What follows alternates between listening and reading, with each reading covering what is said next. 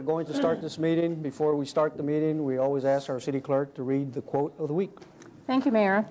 Integrity is telling myself the truth, and honesty is telling the truth to other people. Thank you, Madam City Clerk. Call the 20th regular meeting of the Common Council to order. Please call the roll. Bourne. Here. Bauk. Here. Decker. Here. Gisha. Here. Hannah. Here. Heidemann.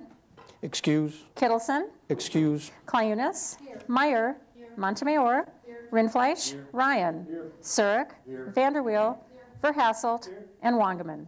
14 present. Quorum is present. This time I'd ask everyone rise for a Pledge of Allegiance, and Troop 804 will lead us. Come on in, gentlemen.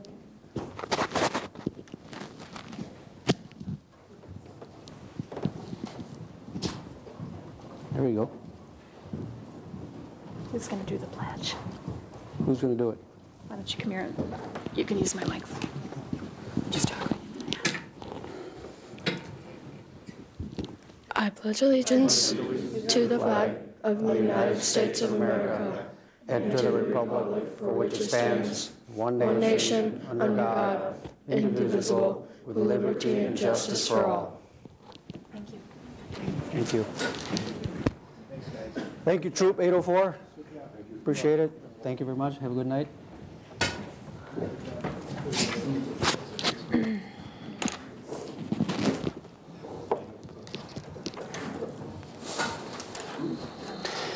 Next item on the agenda is the approval of the minutes. President Hannah.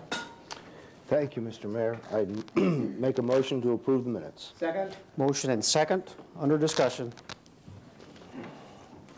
There is none. All in favor say aye. Aye. Any opposed? Motion carries. Minutes stand approved. Resignations. Attorney McLean.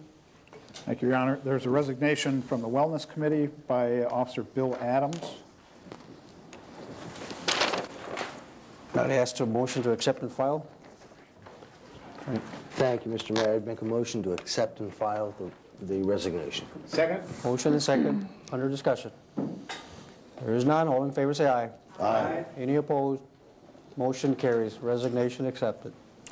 And a resignation from Joanne Decker, President of Local 1564 City Hall Workers, advising she's stepping down from the Group Health Insurance Committee and recommends Tracy Holton take her place. Need a motion to accept and file. President Hannah. Thank you, Mr. Mayor. I'd make a motion to accept and file the resignation. Second. Motion and second to accept and file. Under discussion. There being none, all in favor say aye. Aye. Any opposed? Motion carries. And there are two letters from Andrew Hopp advising that he's resigning as a member of the Board of Contractors Examiners and the Architectural Review Board, both effective immediately. One of the requirements for the position, for holding the position in these committees is that the person be a licensed contractor. Mr. Hopp has informed me that he will no longer be a licensed contractor, so this is why he resigned. Need a motion to accept and file both? President Hannah. Thank you, Mr. Mayor. I'd make a motion to accept and file both resignations. Second. Motion and second. Under discussion. There is none. All in favor say aye. Aye. Any opposed? Motion carries. Resignation is accepted. Appointment. I hereby submit the following appointment for your confirmation. Rebecca Tellen to be considered for appointment to the Wellness Committee to fill the unexpired term of William Adams, whose term expires 4/30/09, signed by the mayor. This slice over. This appointment is made pursuant to Mr. Adams' recommendation. And Tracy Holton to be considered for appointment to the Group Health Insurance Committee to fill the unexpired term of Joanne Decker, whose term expires 4/30/09, signed by the mayor. Thank you. This lies over too. This appointment is made pursuant to the recommendation of the person vacating the committee position. And there are a number of appointments to the Business Improvement District. Cleo Messner, Randy Schwerer, Caitlin Bratz, Greg Herring, Dawn Seifert, and Kim Conway, all to expire 9/11/2011, signed by the mayor. These appointments lie over and are made pursuant to the recommendation of Dick Meyer, manager of the bid. Thank you, Attorney McLean. Next item on the agenda is public forum. Madam City Clerk. Thank you, Mayor. The mayor's allowing me just a couple of minutes before we start public forum, just so that the public is aware of how we handle public forum through what I call the election cycle. The election cycle is going on right now for the primary elections and the spring elections this year. And we have the public calling in to speak on public forum, which is very important. However, what we do during this time is, in my office, when you do call in for public forum, we will suggest to you that it would not be appropriate for you to do any sort of campaigning, either direct or indirect. Reason being, we have 11 people that are running for different offices during this cycle, and if one candidate perhaps gets up and does some campaigning, either direct or indirect, then all 11 candidates have the right to get up and do their 5 minutes of direct or indirect campaigning. So my staff and myself feel that it's important that we just let the public know during this time that if you could keep your comments and things, we're not restricting what you say, but not using candidates' names. And I think everybody knows, you know, they know the procedure, but we just want to let you know ahead of time that that's how we are handling it during this cycle. So just so you're all aware, we welcome you calling in and signing up, but we would ask that you follow those guidelines that we're offering. And if there are any questions, just give me a call at my office. And the 3 people speaking tonight were very gracious and understand this, and all the people coming forward will continue to follow these guidelines. Thank you for letting me speak. First on the list would be Henry Capatillo.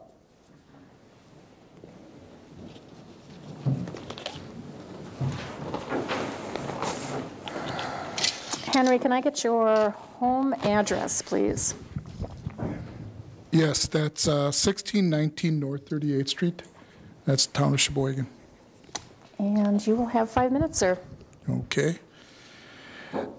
The New Century Dictionary defines openness as the state of quality of being open in any sense, often absence of concealment or reserve. For example, I will answer him as clearly as I am able and with great openness. It defines open-minded as having or showing a mind open or accessible to new arguments or ideas. For example, as the committee sit, open-mindedly listened with laudable impartiality. How do you think these 2 definitions apply to this administration? Do you think that the administration has been open and candid with information to the people of Sheboygan when it pertains to how it governs? Is this administration accessible to new arguments or ideas? My observation on the openness and transparency of this administration is that it seems to pick and choose when it wants to be open and readily disseminate information to the general public on pending issues. How many times has some important issue come before this council and been voted on with very minimal discussion or disclosure? I have sat in this council chambers and have heard such comments as, "This is the first time I have seen this document. It was just added to my package tonight. How can we expect to vote on this document tonight? I do not feel I have enough information about this issue." We should take time to review this document, and it should be sent back to the committee or committee of the whole. Why do we have to vote on this tonight? Why can't it be held over for the next council meeting so we can get more information and make a more informed decision? Why has this administration been so secretive and selective on who is given information about various things that are to come before this council? I think that the one reason is control of information. This administration has continuously wanted to absolutely control what comes before this council. By not providing full disclosure and limiting access to information on various items that come before the council, it limits discussions on issues. It is my perception that some alderpersons may even feel uncomfortable opposing what is being proposed because of their lack of information on what is being proposed. Another tactic of this administration, whether it is planned or it is not, is to make alderpersons look to see as if they are basically not aware of the information that is in front of them, and in doing so keeps them from speaking out. By doing this, they limit the opposition argument and also deter other council members from opposing their opposing viewpoint. By trying to control everything, that this administration has lost a substantial amount of support from the general public and other city officials and other elected officials. Another tactic of this administration is to try to crush its opposition to whatever it wants to accomplish. I do not know how many times I've heard from numerous individuals that say that they are literally afraid of this administration and what they will do if they speak out. I heard from one alderman who said that some person would not put a yard sign out in their lawn because of what this administration would do to them for supporting that candidate.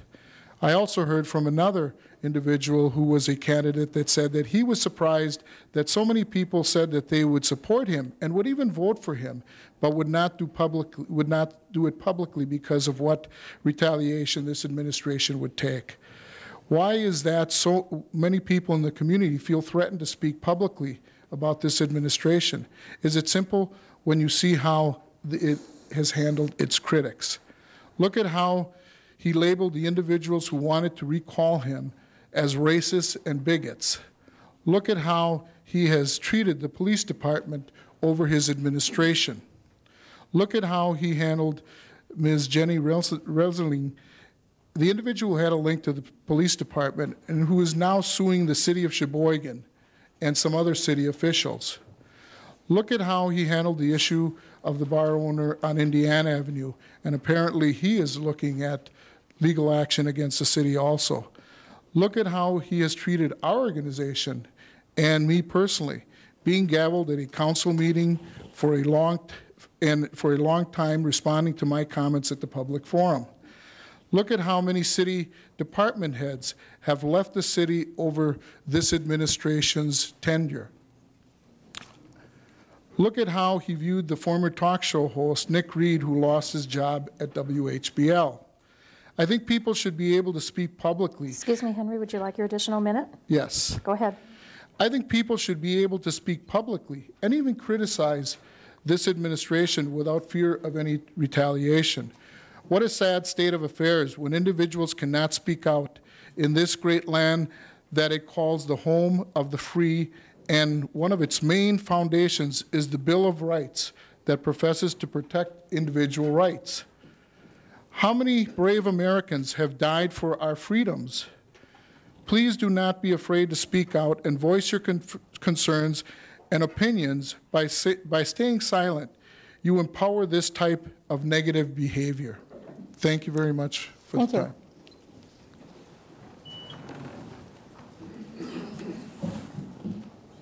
Alderman Rentreich, you speak. Thank you, Mr. Mayor. Despite the warning, perhaps, I think that was pretty clear a political commentary, and I think that, therefore, with the warning said, we do need to allow those parties involved in that mayoral race to respond if they so desire. It is a very delicate situation for me because I am running for re-election, and there is talk in the community that these kinds of tactics are going to be used against me to try to get me to react. I will not react. Again, I've said it before and I'll say it again. Anybody can get up here and say anything they want, whether it's true or not. Saying it does not make it true. It never has, it never will. I will not be tricked into reacting to this type of political trickery. Alderman Rentreich, thank you for pointing that out. I appreciate it. It's very neutral. Alderman Riley. Thank you, Mr. Mayor. I just would like to say I am also a candidate for mayor, and that Mr. Capitello's comments are his own and have nothing to do with myself or any of my supporters. Thank you. Thank you, Alderman Bryan. Next. Richard Hartman.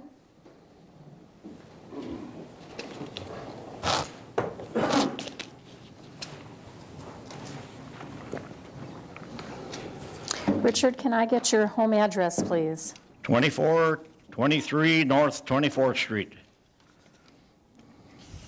And you will have 5 minutes, sir. One's enough, I think. Go for it. Buzzwords are a dime a dozen, and catchphrases are a dime a dozen, and seldom do any of them survive these fast-changing times. One exception is micromanaging. The term micromanaging is generally applied when a private citizen shows interest, forms an opinion, and speaks out on an issue that an appointed or elected official appears to have mishandled or ignored completely. Micromanaging is often thought of as meddling, but the fact that there are so many committees formed to handle the city's business disproves that idea. Committees are a form of micromanaging, and they work, but only if the members of that committee actively participate. On tonight's agenda, you will address an issue that appears to have been badly mishandled. According to the Sheboygan Press, the filling of the position of temporary mayoral administrative officer has a number of flaws. And upon careful reading of that January 16th press article, a few more questions arise that are not clearly defined, but demand answers as well. I urge all of you to get involved in this issue, not just a few of you who have come forward to question these practices that cannot continue if City Hall or if city government is to expect any degree of respectability. Thank you. Thank you. And last on the list will be Tom Bowers.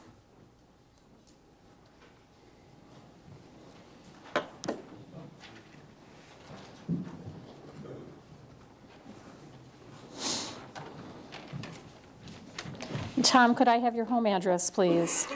2120 North 36th Street. And you will have 5 minutes, sir. Thank you. Thank you for allowing me to address you tonight.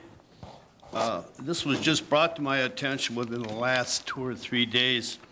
Tonight you will be, I believe, voting on and your consent agenda 20.4, and then after coming to the meeting, I see 20-7.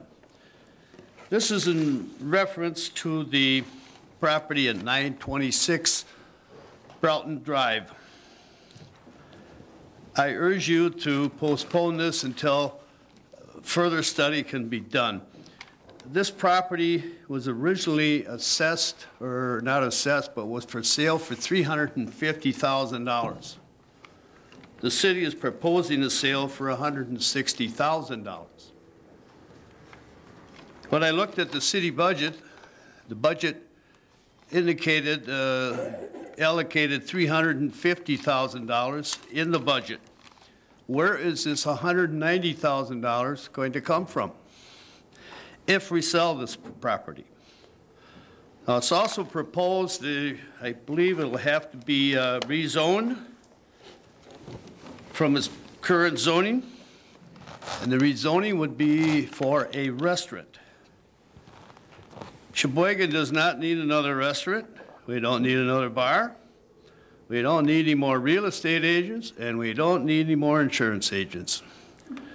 Therefore, the neighbors also have indicated that they are against this property being rezoned. I have yet talked to anyone down there that is for this. Granted, I've only talked to 3 or 4 people, but no one wants this changed. Now, if this could be taken out of, and some discussion on this tonight, I would like some answers as to, first of all, where the $190,000 is going to come from. With this in mind, I urge you to take time and take this back to committee and look at it once again. Thank you. Thank you, Tom. And that's it. That's it? That's it. Yep. Thank you very much to all the people who addressed the council tonight. Next item on the agenda is the consent agenda, items 20-1 through 20-21. President Hanna. Thank you, Mr. Mayor. First, I would move that all ROs be accepted and placed on file, and all RCs be accepted and adopted. Second. Motion and second. Under discussion. Alderman Rindfleisch. Thank you. No separate vote this time. Just a question regarding 20-4. If those the questions that was posed recently by Mr. Townbowers could be answered regarding the budget. I guess the further question I would like to ask the committee regarding the sale of the property would be, if we don't sell it for what we have, where would we get the $350,000 instead of the $190,000 then as well? So if someone from finance can answer that question, please. Sure. Thank you. Thank you, Alderman Fleisch. Unless you want to, Mayor. Go ahead, Alderman Gish. Okay. And please, Mayor, correct me if I'm wrong on this, but the $350,000 was for a number of properties, not just the one. So it may say a sale of property, but it makes up several different parcels the city is in the process of selling. And to add to that, I believe everyone knows what the real estate market is.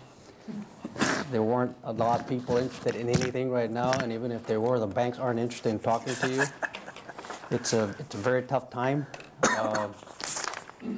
Paulette Anders and her team exercised good judgment and good thinking in this whole process. This is something that did not occur in a week. It took several months to work through. Thank you, Alderman Gisher, for pointing that out. Appreciate that. Alderman Bout, next, sir. Thank you, Mr. Mayor. I was just going to add to that also, shoot, I lost my thought.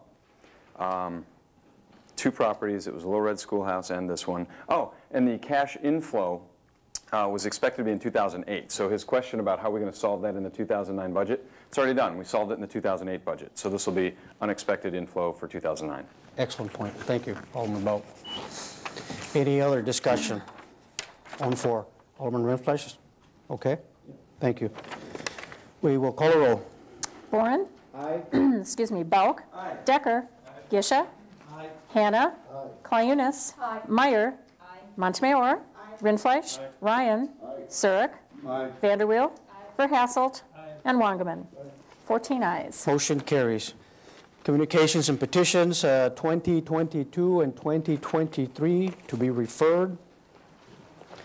Reports of Officers 2, 2024 by the City Attorney, stating that the prospective purchaser of Lot 39 in the city's Northfield Meadows subdivision is withdrawing his offer as he has found a new home on the south side to purchase, and advises that the council file resolution number 181-0809 and not accept the purchase and sale agreement. Alderman Montemayor. Thank you, Your Honor. I move that agenda item number 24 be accepted and filed, and agenda item number 2025 be filed. Is there a second? Second? Under discussion. I believe we talked about this last time, and everybody should have. This will require a voice vote. All in favor say aye. Aye. Any opposed? Motion carries. 2026 through 2039 to 2039, I'm sorry, to be referred. Resolutions introduced 2040 by Alderman Montemayor, providing for the hiring of 9 police officers under the hiring freeze. Alderman Montemayor. Thank you, Your Honor. I move the resolution be put upon its passage. Second. Motion and second. Under discussion. There is none. Please call. I'm sorry. Alderman Rindfleisch. Again, just for the public's sake, if we could discuss under the hiring freeze why we're hiring 9 officers. Just for the public, I had questions regarding this one. So if you could explain that, please. President Hannah. Thank you, Mr. Mayor. The 9 officers are part of the early retirement package that we worked through the police department. The senior officers in the police department came forward with a plan that allowed us to redistribute resources and put more officers on the street. Okay. Any other discussion? There being none, please call the roll. Bauk? Aye. Decker? Aye. Gisha? Aye. Hannah? Aye. Clayunas? Aye. Meyer? Aye. Montemayor? Aye. Rindfleisch? Ryan? Surrick? Aye. Vanderweel? Verhasselt? Wangerman? Aye. And Boren. Aye. 14 ayes. Motion carries. 2041 by Alderman Montemayor, Meyer, and Verhasselt, allowing the temporary mayoral assistant, mayoral administrative officer to continue employment until a human resources director is hired and working at the city. Alderman Montemayor. Thank you, Your Honor. I move that the resolution be put upon its passage. Is there a second? Second. Motion and second. Under discussion. Alderman Ryan. Thank you, Mr. Mayor. I am not for this resolution. First thing I would like to do is propose an amendment. The third whereas down, whereas the council and the Sheboygan County Board of Supervisors were considering merging the two HR offices under the county's umbrella, and the next whereas, the county notified the council in late September that they would not be able to accommodate the merger of the two HR departments. I would like to eliminate that language from the resolution. It seems to me that in order to keep on a friendly basis with our friends at the county, this situation tonight has nothing to do with the county. And therefore, I propose that I make an amendment that we remove that language from it. I need a motion, Alderman Ryan? I make that motion. Is there a second? Second. Under discussion on the amendment only. Alderman Bauk on the amendment, sir? No? I'll hold the light for you. Any other discussion? There is none. Please call the roll. Decker? Aye. Gisha? Aye. Hannah? Aye. Hyunis? Aye. Meyer? No. Montemayor? Aye. Rindfleisch? Aye. Ryan? Aye. Surrick? Aye. Vanderweel? Aye. Verhasselt? Aye. Wangerman? Aye. Bourne? Aye. And Bauk? Aye. 13 ayes, 1 no. Motion carries. Alderman Ryan, need a motion to put the resolution upon its passage as amended? I will make that motion to put the resolution upon its passage as amended for discussion purposes. Is there a second? Second. Under discussion. Alderman Bauk. Thank you, Your Honor. I'm going to urge my colleagues to vote no on this tonight for lots and lots of reasons. I'm sure we're going to have a good discussion about this. Primarily, what this comes down to is the fact that this person, it was the will of this council a few months ago to hire this person to assist the office of the mayor when interim director Susan Hart needed more full-time, more of her efforts needed in HR. It was the express will of this body that this person be hired for 600 hours for the express reason, as we discussed on this floor with everybody here, that to not have to pay benefits and to not have to pay Wisconsin Retirement Fund. It was a Schedule X, if you will recall. And under Schedule X, the purpose of that was to get the Office of the Mayor some help for 600 hours and not to exceed that. Well, for various reasons, some processes were missed and some mistakes were made, and we've been assured that the people who made those mistakes have been punished appropriately by the Office of the Mayor. We've been made that assurance. So given that, what it boils down to for the citizenry is the Office of the Mayor received 900 hours of help from this person who, by all reports, this city employee did a very, very good job. This is not about that city employee whatsoever. It's about the fact, for me anyway, and hopefully for you, it is about the fact that as legislators, we get to vote on the rules, and then as department heads, they're supposed to follow the rules. And this department head allowed this employee to work 50% more hours, 300 more hours than what this council approved. And as Alderman Gisha said in his quote in the paper, if all department heads did that, we'd have budget chaos. And so, as I understand it, we may be close to getting a full-time HR person. And even if we're not, it doesn't matter for me. I think it's time to vote no on this tonight. Thank you, Your Honor. Thank you. Alderman Bauk. President Hannah. Oh, thank you, Mr. Mayor. I went back and reviewed the salary and grievance meeting where this was discussed, and it was clear from the aldermen that were there that when this employee got close to 600 hours, we were supposed to be talked to, and that didn't happen. So I share Alderman Bauk's concerns that we had a communication breakdown, and that's just unfortunate. Thank you, President Hannah. Alderman Montemayor. Thank you, Your Honor. I agree that the mayoral assistant worked more hours than we had originally authorized. At the salary and grievance meeting, when we authorized the 600 hours, we also did say the words that when we got close to the 600, we would need to bring it back to council again to increase the hours. Not necessarily that you would do it, but we would bring it back to council. That did not happen. However, the work is still continuing, and it may continue for another 3 weeks or a month and a half. And I think we still need to have all of that work completed. And I definitely will support continuing with the mayoral assistant until the HR director is hired and the former mayoral assistant is back upstairs doing the mayoral assistant job. That work is not going to disappear simply because we say we're not going to pay for it. Thank you. Alderman Vice President Gordon. Thank you, Your Honor. First of all, we should not even have to be dealing with this document tonight if the procedures would have been handled correctly. And I guess the straw that broke the camel's back as far as this whole issue with me was the document that went from HR down to the Finance Committee requesting that the employee be given Wisconsin retirement, which was necessary because the employee went over 600 hours. Also on that document was a request to give that employee health insurance. And I find it very hard to believe that that was a clerical error, as it said in the paper. And I give the employee in the finance department, Nancy Buss, a lot of credit for not signing on and doing the right thing in this matter. So I don't like that any of this happened, and we should not even be dealing with this tonight. Thank you. Thank you. Alderman Verhassel, you're next. Thank you, Your Honor.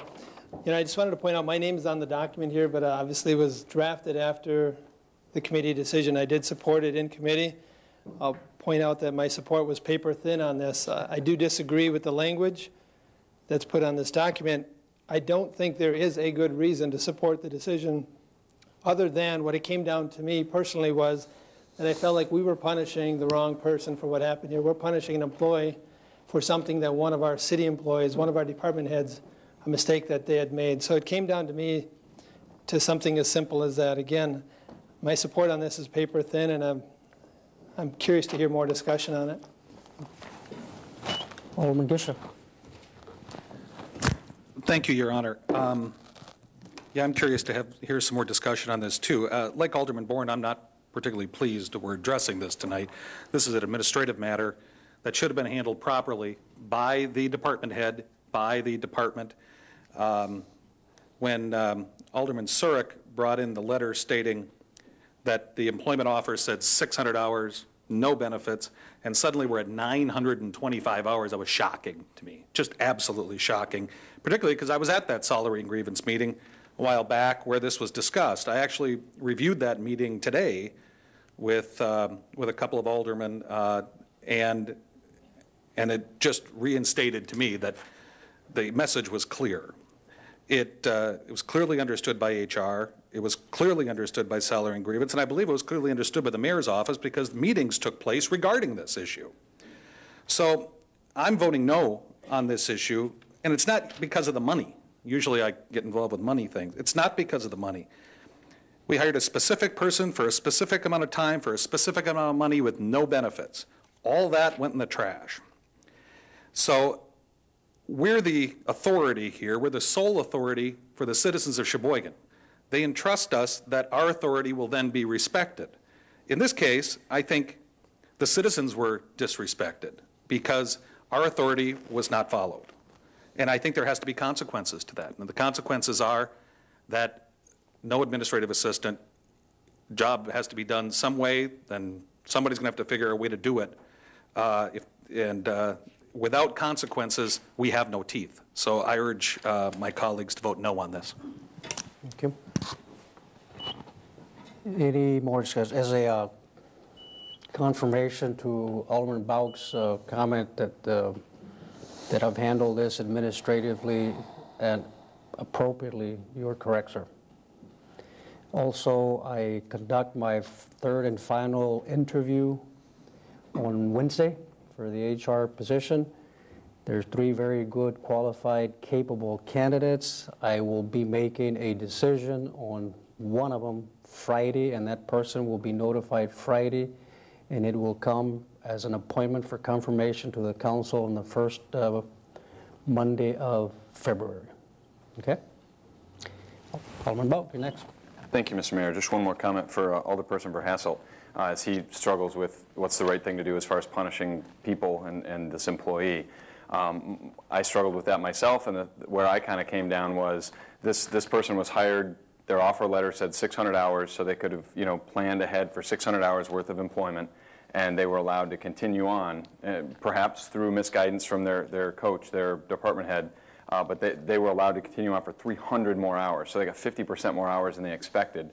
So again, as unfortunate it is for that person, I kind of come down on the side of not feeling so badly about that, because they got 50% more hiring and a small payment to the Wisconsin Retirement Fund as well. So I don't think we're punishing that person, as we shouldn't. We shouldn't punish that person. So I think that it should be very clear that by saying no to this, that this employment ends tonight, that this program ends tonight.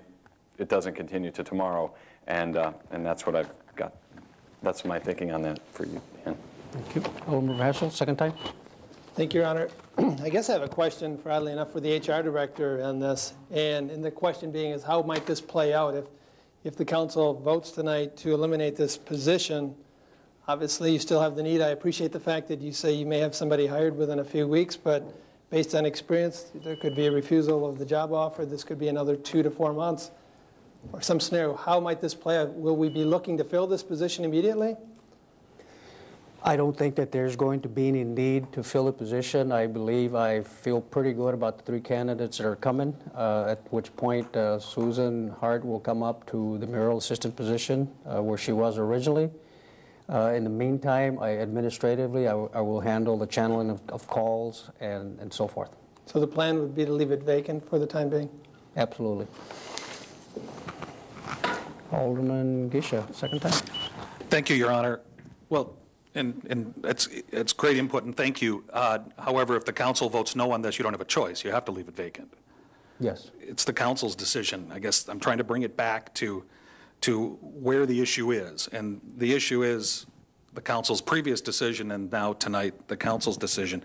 And people might not understand a Schedule X employee is a part-time. We use them for janitorial services, lawn mowing, raking, things like that. And then when you reach 600 hours under statute, under state statute, and I believe our portion of our municipal code, the city must then start to pay in Wisconsin Retirement Fund, so it inflates a salary of $27.17 an hour, 15 cents an hour, by about 11%.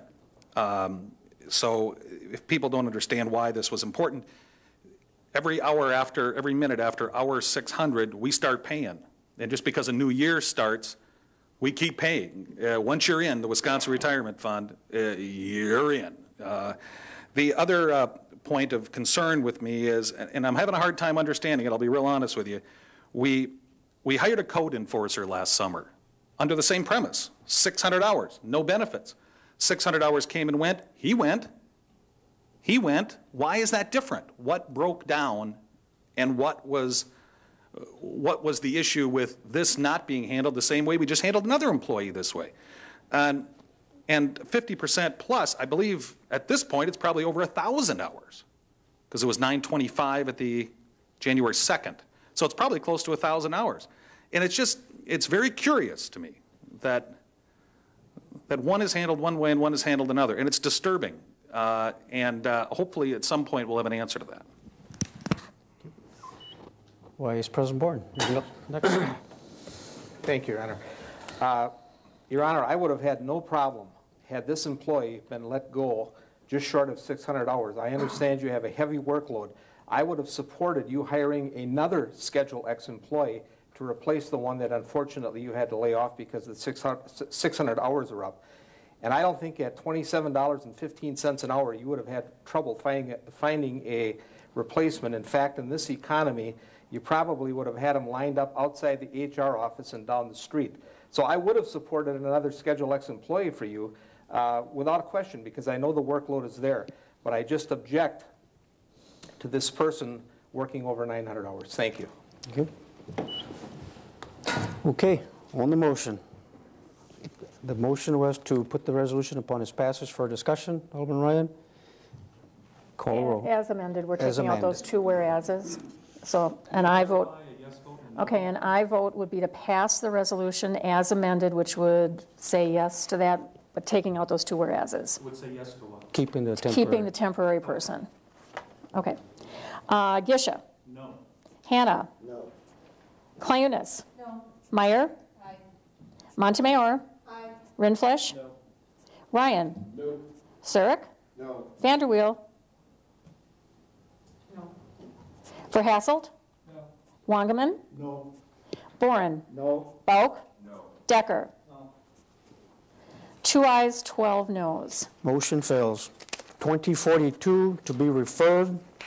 Report of Committee 4, 2043 by Salary and Grievances, recommending establishing the annual salary for Tim Irick while serving as acting police chief and passing the attached resolution. Alderman Montemayor.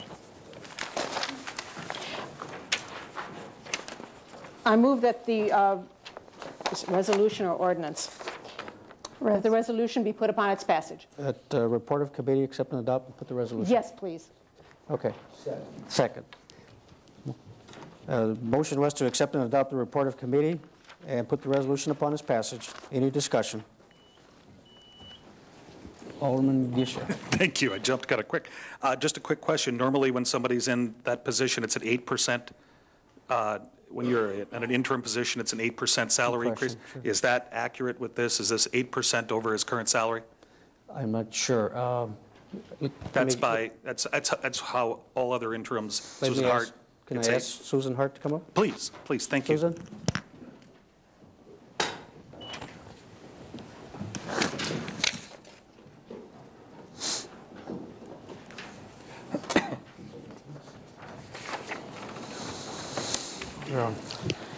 No, it is not 8%. We no longer have a pay plan. And so what we did is we looked at the highest pay of the highest paid captain on the force and then took it up about 4%. Thanks. Thank you. Wait a minute. Attorney McLean? Just to clarify, that section of the code is still in place, and I believe it talks about acting positions, and it does talk about 8%. That was not in the non-rep pay plan. So, Alderman Gisha, would you like to make that amendment to? Okay, Alderman Gisha.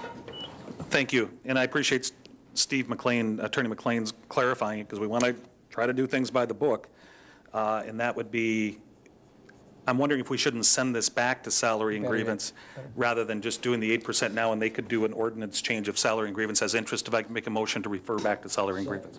Motion second to refer back, and under discussion, I would like to tell Chief Irick, it'll be fine. They'll work it out. You still have a paycheck. Okay. Any discussion on referral back to salary and grievance? All in favor, say aye. Aye. Any opposed? Motion carries. Report of Committee 6 by Public Protection and Safety, recommending forwarding document to the Common Council with no recommendations regarding the communication from Alderman Montemayor requesting the removal of the no parking restriction on the west side of Broden Drive from Ontario Avenue to Public Alley South. Is that for passage? Pardon me? Is that for passage? Well, they came with no recommendations, so it's up to the council. So I can put it on for passage then? You can put it on for passage, file, whatever you'd like to do. Yes, I would like to put this, this report of committee on for passage. Second. Motion is to accept and adopt the report of committee. Any discussion on that? Alderman Rindfleisch. Thank you. Just for clarification, actually, in terms of the action we're taking here, putting upon its passage the report of committee which says no recommendation, correct me if I'm wrong, that means that it goes away. If we actually want to take action on it, we have to make a motion concurrent with the report of committee to actually do something. If I may ask Attorney McLean if that's correct. Attorney McLean? I read the committee's recommendation as making no recommendation and submitting it back to the council. Apparently they couldn't decide in committee, and I would assume they're looking for the council to make the decision without any recommendation from the committee. I don't know where RO 3400809 is, if that's attached to this committee report or not. Yes, it is. Okay. So I think you could act on that RO in light of the fact that you don't have a recommendation from the committee. Okay, so the motion is to accept and adopt 2044. Please call roll. Oh, I'm sorry. Alderman Rindfleisch. Lost that. Then I would make the, I guess, a concurrent motion with that to accept and adopt report of committee as to also put the RO number 340-0809, which would be to grant permission upon its passage. Okay, instead of making them separate motion, you want to do that as a friendly amendment to your... Is that okay? And the second was to... Okay, now we got it. Both areas or both levels are covered. Any more discussion? Please call roll. Hannah? Aye. Clayunas? Aye. Meyer? Montemayor? Rindfleisch? Ryan? Surrick? Vanderweel? Verhasselt? Wangerman? Boren? Bauk? Decker? And Gesha. 14 ayes. Motion carries. Report of Committee 7, 2045 by Law and Licensing, recommending denying taxi cab driver's license application number 8118 based on the applicant's failure to include all relevant convictions on the application and based on the applicant's multiple convictions related to the licensed activity. Vice President Boren. Thank you, Your Honor. I move that the report of committee be accepted and adopted. Second. Motion and second. Under discussion. Under discussion, Your Honor, is Samuel Sawal here tonight? He's not here, Your Honor. Very well. Please proceed. Mr. Sawal appeared before the committee on January 13th. Mr. Sawal recently got his driver's license back after numerous traffic convictions in 2007. And based on the fact that we weren't comfortable with him just getting his license back, we advised him to reapply in a year if he can maintain a clean driving record and stay out of trouble for at least a year. So we decided unanimously not to grant the taxi cab driver's license at this time. Thank you very much. Any other discussion? There is none. Please call roll. Clayunas? Aye. Meyer? Aye. Montemayor? No. Rindfleisch? Ryan? Excuse me? Aye. Thank you. Surrick? Aye. Vanderweel? Verhasselt? Wangerman? Boren? Bauk? Decker? Gesha? And Hannah. 13 ayes, 1 no. Motion carries. Report of Committee 9, 2046 by the Committee of the Whole, recommending amending Section 2975 of the 1975 Municipal Code so as to eliminate Section 3.7 under B, Department of Public Works, and recreate Section 2-7 under B, Department of Public Works, and the Department of Public Works Table of Organization, and create job descriptions for the janitor, vehicle and equipment manager, building and grounds manager, and traffic superintendent. The committee further recommends various changes be made in the job descriptions as outlined. Alderman Bauk. Thank you, Mr. Mayor. That's a mouthful to have to read. It sure is. I would move that the RC be accepted and adopted and that the ordinance be put upon its passage with the 4 changes that the committee voted on that are correct in this document. Motion and second. Under discussion. There is none. Please call roll. Meyer? Aye. Montemayor? Aye. Rindfleisch? Aye. Ryan? Aye. Surrick? No. Vanderweel? No. Verhasselt? Aye. Wangerman? No. Boren? No. Bauk? Aye. Decker? No. Gesha? Aye. Hannah? No. Clayunas? Aye.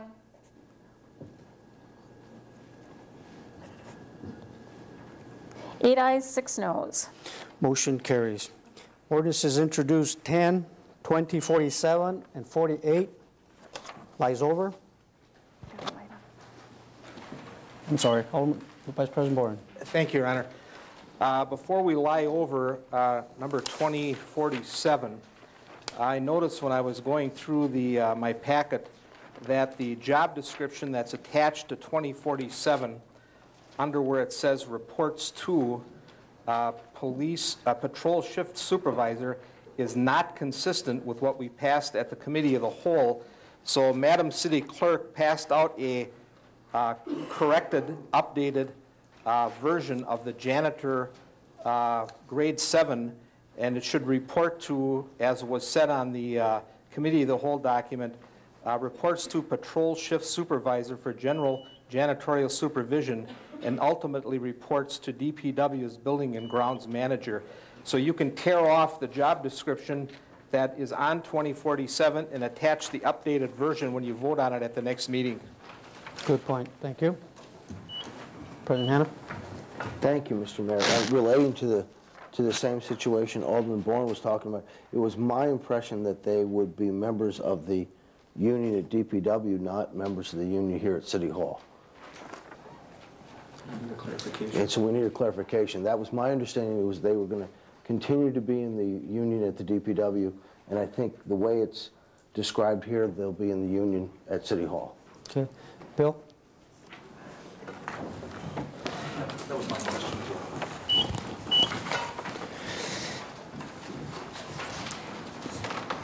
The point made, Bill, is that the classification, the division of the union they would belong to would be the one at Public Works, not at City Hall, and Local 1564 is City Hall?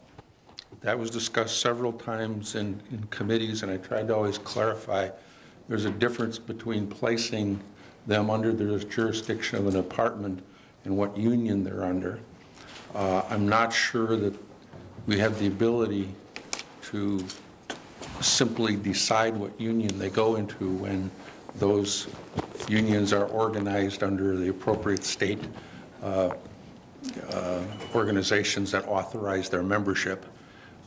The police janitorial work has always been in what is termed the City Hall Union. We have continually advised our unions that they ought to get together and jointly resolve that issue, because there are several positions that seem out of whack for the work. But I've also always advised them that we need to go ahead and create the jobs for the positions that aren't in the budget, and that can be done at any time.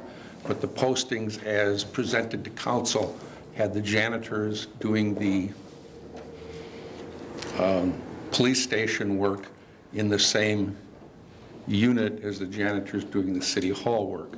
I'm hopeful that the two units will get together and kind of make some clarifications, and that's always what I had advised them to do. Anybody more questions for Bill? Okay, stay there, Bill. We have Alderman Gish, you're next. Thank you, Your Honor. I received communication from a City Hall 1564 worker, and was told that she couldn't apply for the job, that's only available to the other union members. And I think there's some real confusion here that this lays over, Your Honor? Or are we passing this tonight? There's a, no, it lies over. Okay, So if we that could be get some of discussed. that stuff, I think it's important to clarify that, because it doesn't make any sense. I understand that it's a union kind of internal struggle, but we're still the ones who get the heat for it, so maybe we ought to unstruggle it by the next meeting. When the council makes this decisions, the jobs are posted appropriately, and they have in writing who has a right and who don't. One of the interesting parts of that is the City Hall unit is much more open and much more flexible with regard to hiring than what is termed the Public Works Department union, which is more structured in terms of starting out and work your way up. Yeah. Okay, please stay there. We might, Vice President Bourne. Thank you, Your Honor. Just to further clarify for me too, Bill, now, as it stands right now, if this City Hall janitor would want to apply to be a janitor at the police department, as it currently stands, this person couldn't bid on that job then? The 1564 requires that their contract indicates that all existing employees will be given consideration for the job. It's consideration. Does not mean they have a right to it by seniority or a right to it by, it very specifically says that existing employees will be given consideration for a job. It will be posted, and that person certainly has the right to sign up. Okay, thank you. And be considered. Thank you. Alderman Montemayor, you're next. Thank you, Your Honor. Hold on. Does anybody else? We got two more lights shining. Does anybody else like to address Bill? I have a question. Okay. Please continue. Stay there. If I remember correctly, Mr. Bittner, our discussion of salary and grievance wasn't union, it was table of organization, because originally we were going to put the janitors for the police department in the table of organization of the police department. And then at salary and grievance, there was a lot of discussion about that, and it was decided that they would stay in the public works table of organization, but that didn't have anything to do with the union. The Am I table correct? of organization has every employee in the department, including myself, non-unionized people, people in both units, are all in the table of organization. That doesn't give you a definitive which union they're representing, which is another process. Okay. Next, we have Alderman Verhassel. Thank you, Your Honor. Question, I guess, Department Head Bittner, if you could give us your opinion, do you have a preference in one versus the other? Does it impact or change how you operate your department? The City Hall union is a little cheaper, just as long as we talk about budget a little bit, a janitor position. I think some of the councilmen rightly indicated that keeping the positions under Public Works gave more flexibility. But the truth of the matter is that our Public Works group has to support the City Hall group a lot more. In other words, during heavy snows, the sidewalks around here are shoveled by Public Works unit, not department. So you're going to alleviate, you're going to put more people available for snow plowing either way. Because right now, there's not enough employees in the City Hall group. So we have buildings that are open for business. In a snowstorm, you need to have safe sidewalks. And we actually supplement that then with people who could be plowing snow. So either way, you're going to move more capability, which is, I think, what the aldermen were talking about when they said this. You'll move more capability back at the Public Works garage for plowing snow by giving the flexibility you talked about. But I don't think that is affected strongly by which unit they go into.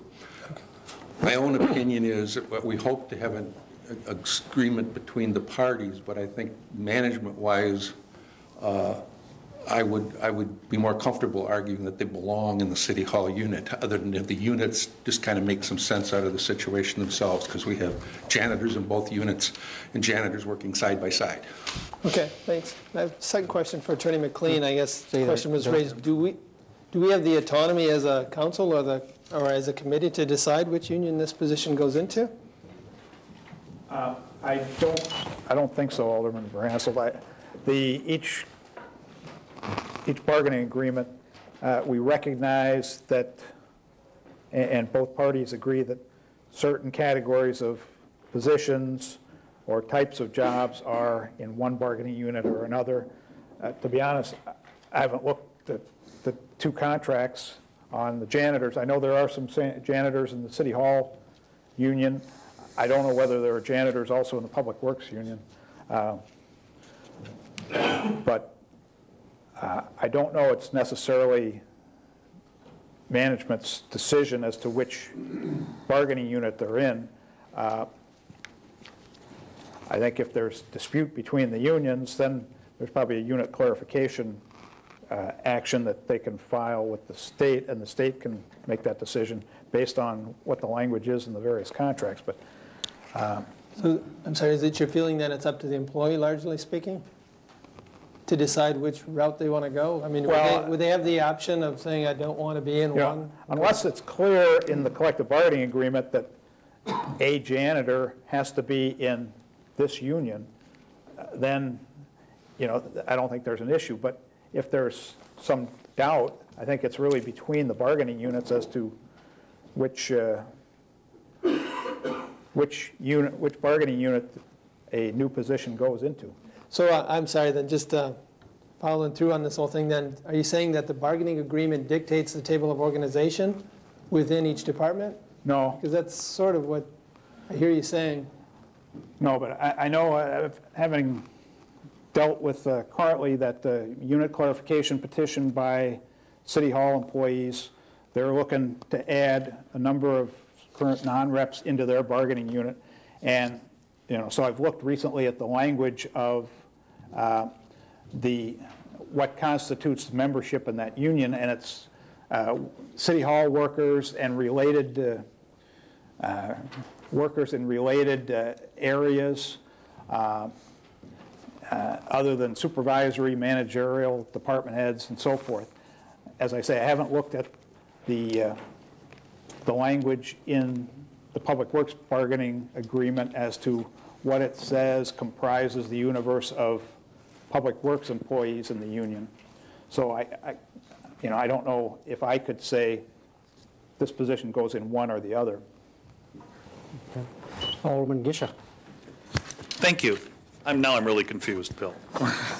And I hate to elongate this discussion because the document is going to be held over, but we sat in this room and talked about the '09 budget by saving 2 jobs, which I was against, in DPW, and moving them to be positions cleaning at the police station.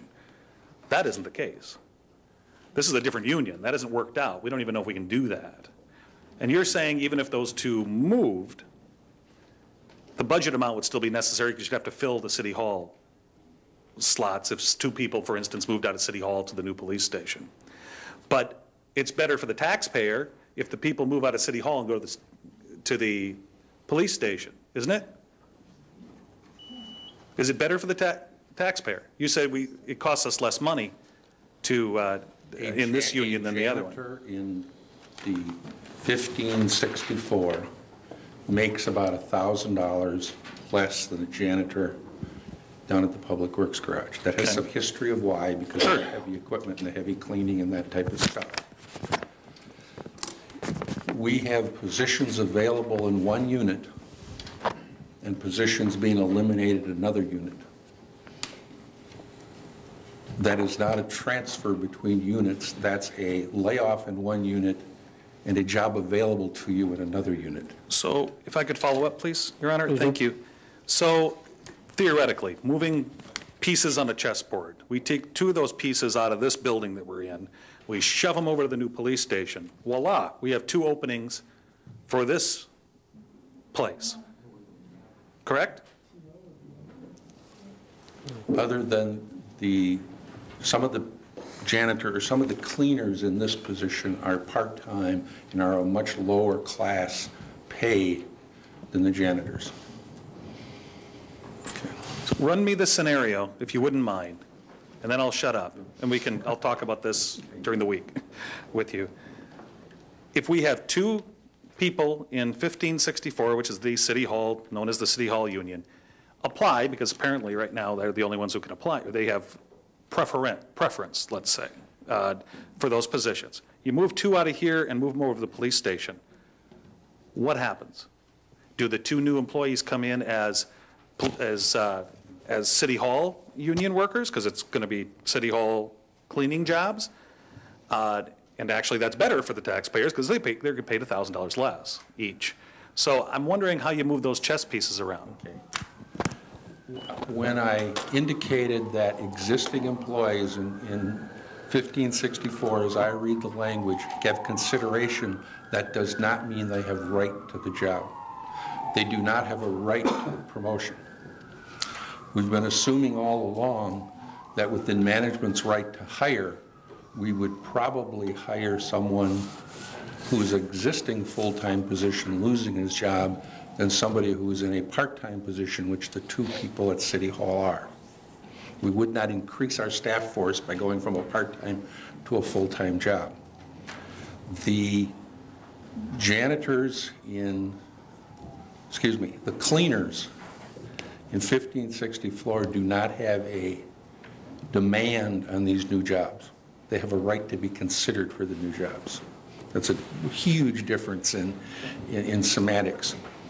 However, one of the things we've been doing throughout this reorganization is telling people that there's position eliminations throughout the department. And we're working really hard to find you another position, but it doesn't mean you're going to get to stay in the position you're in. So when the junior people at the Public Works Department no longer have jobs, 2 of the jobs available are the 2 police station janitor positions that they can sign for and will be given consideration for. But they're in different units. They won't be if they make that change. Internally. I'll talk to Bill about that. Okay, yeah. It's Yeah, Alderman Sarek. Thank you, Your Honor. Just clarification. When you originally started talking about adding these two positions, and I was of the opinion that we were short of people in DPW, and that it might be a good idea to create these two positions to be janitors or cleaners at the police station. But in the event that we didn't need two cleaners or janitors, we can move one of those people back to DPW to assist in snow plowing, whatever, cleaning parks. So my original vote was to add the two positions with the assumption that perhaps being a new building and that, maybe you don't need two people over there.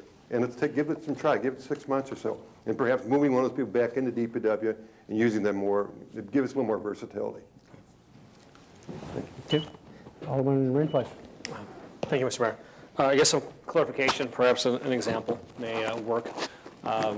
If we are a manufacturing plant and we have UAW union in the manufacturing side, but we also have ASME cleaners within the same factory, if as management we create a new position, it is within our right to do so.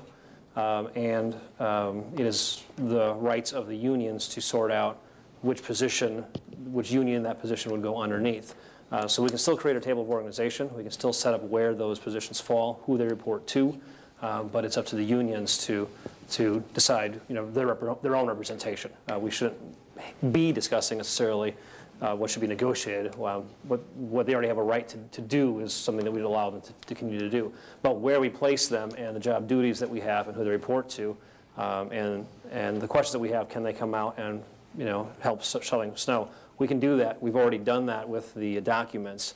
Let the unions do what they have to do to figure out where the best, is best represented for them. And there's a process that they can go through if they disagree, and they'll take care of that. But we still can create our positions and create the job descriptions for those positions. Thank you. Thank you. Alderman, we got one more. Alderman Montemayor. Anything for Bill so he can leave? Yes. Okay. Thank you, Your Honor. I want to say it one more time in a different way, pretty much what Alderman Rindfleisch just said. The janitors will work at the police station. They will be in the table of organization of Public Works. They will be in the union of City Hall. That's what's proposed at the moment.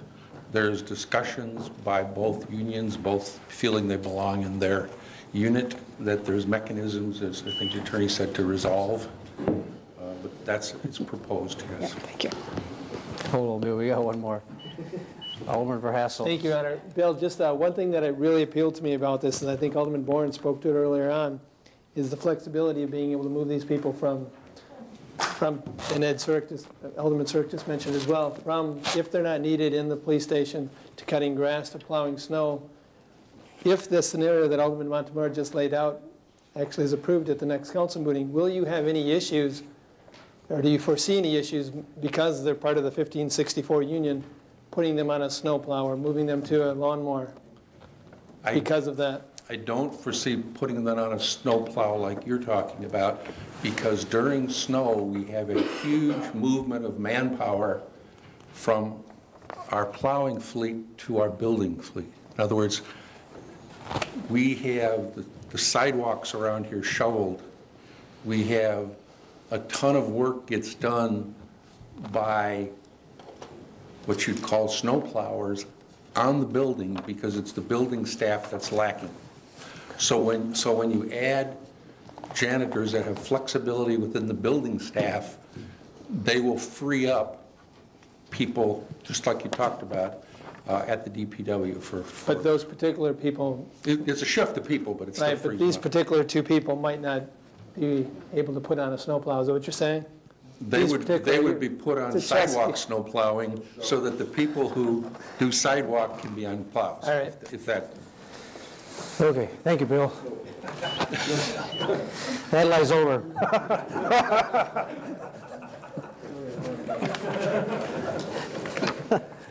Matters laid over 11. 1918, resolution number 178-0809 by Alderman Montemayor, Gisha, Hanna, and Boren, approving the fiscal year 2009 budget, a one-year annual action plan for the Community Development Block Grant Program submission. Alderman Montemayor. Thank you, Your Honor. I move the resolution be put upon its passage. Second. Motion and second, under discussion. There is none, please call. Alderman Verhassel. Your Honor, can I ask just for a real short explanation on the $219,000 figure? If there's a certain concentration, is there a certain neighborhood being focused on with those funds, or is this spread across the city? President Hanna? Yeah. Thank you, Mr. Mayor. Yes, there is a certain neighborhood that has been targeted for these dollars. And specifically, Paulette might be able to address the specifics of it. Paulette?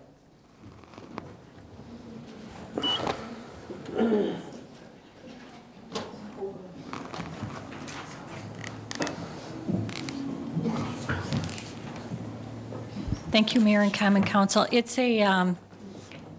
It's neighborhood improvements, and what it is we're hoping that if we receive the designation from HUD for the neighborhood revitalization strategy area, that we'll be able to utilize those funds in that targeted neighborhood.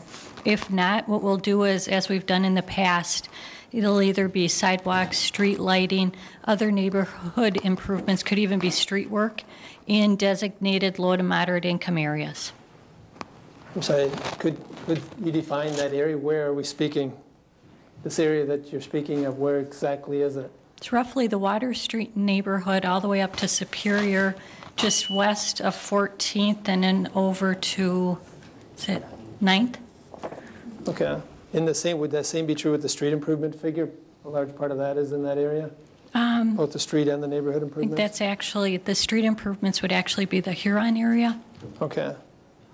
All right. Alderman Wagaman, do you wish to address Paulette or not? Probably. Probably, okay.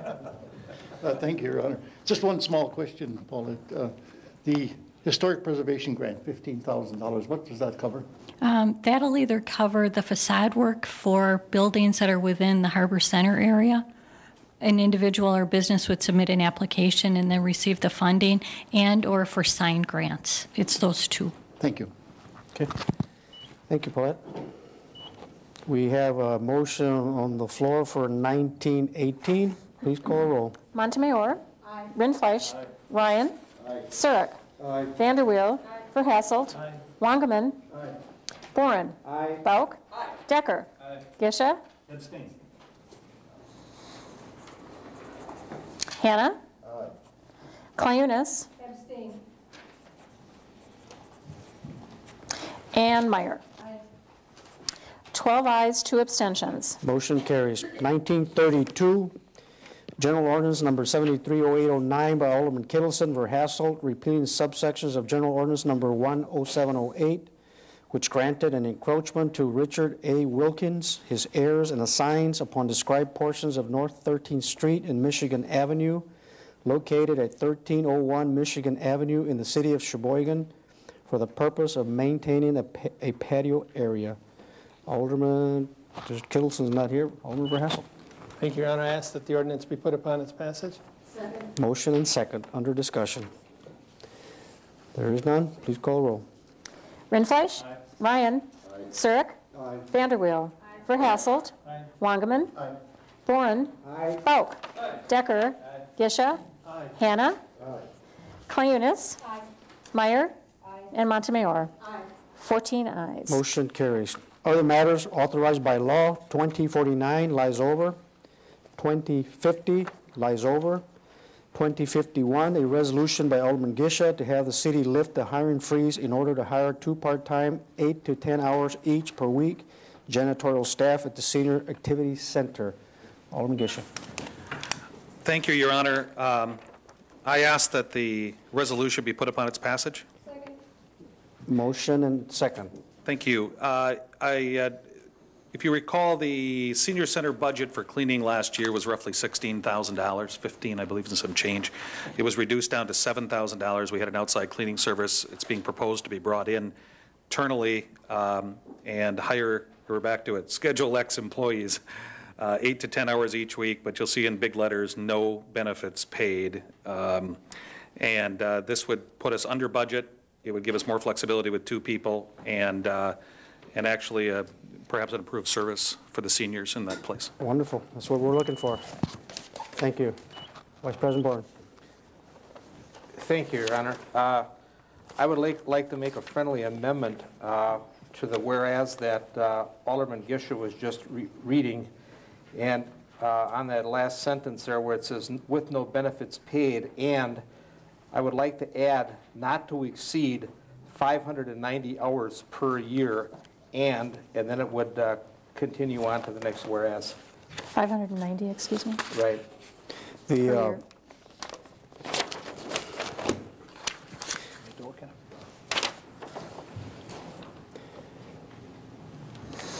The change, the amendment is a good one, but it also needs to be put on now therefore be it resolved, because the whereases are not operational. They're not operative, I should say. The whereas resolve is the one that puts the resolution to action. So you need to indicate, yes, indicate that you would like for it to be put where it says therefore be it resolved.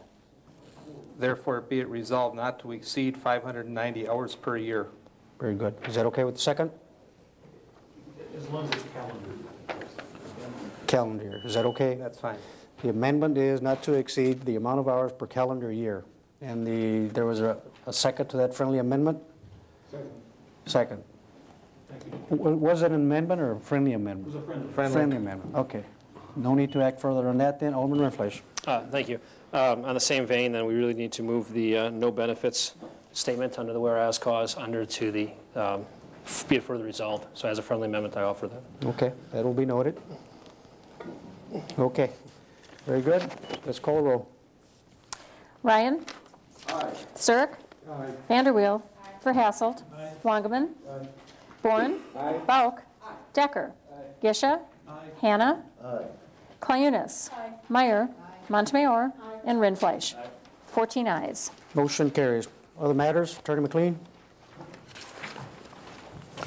2052 is an RO by the city clerk submitting a memo from Randy Wonderjim to Susan Hart regarding additional questions prior to preparing a wage study proposal. That will be referred to salary and grievances. 2053 is a memo from Chief Wostusky to Susan Hart regarding a tentative agreement on contract language that have been agreed upon by union and management of the Sheboygan Fire Department. That will be referred to salary and grievances also.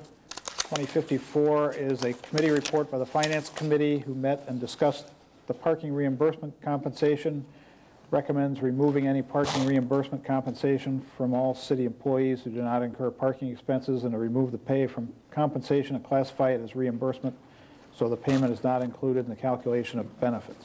That will be referred to salary and grievances. 2055 is a communication from Sarah Donna Nelson, property manager of the Sheboygan Regency House, requesting that the city resurface the alley which runs parallel to Wisconsin Avenue between 9th and 10th, directly south of their property at 919 Wisconsin, as it is such a hazard because of severely cracked concrete. That will be referred to Public Works Committee. 2056 is an RO by the city clerk submitting various license applications for the period ending June 30, 2009 and June 30, 2010. That will go to law and licensing. Motion to adjourn. Motion to adjourn. Second. Motion to second. All in favor say aye. Aye. We stand adjourned.